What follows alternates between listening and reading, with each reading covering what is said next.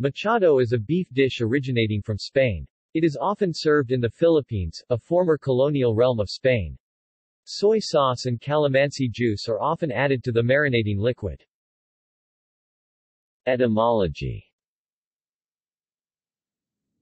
The name Mechado from the Spanish mecha meaning wick. Preparation. The traditional version of the dish uses a Spanish culinary practice of threading strips of pork back fat through thick pieces of cheaper lean beef to render them tender.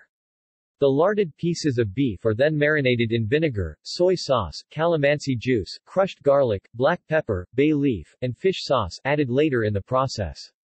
They are then quickly browned on all sides in hot oil or lard, and then slowly braised in the marinade with the addition of soup stock, onion slices, and tomato sauce until tender and the liquid is reduced to a thick gravy. Over the years, the name of the dish has increasingly come to encompass variations that use thinner slices or even bony cuts of beef and that have dispensed with the larding process altogether.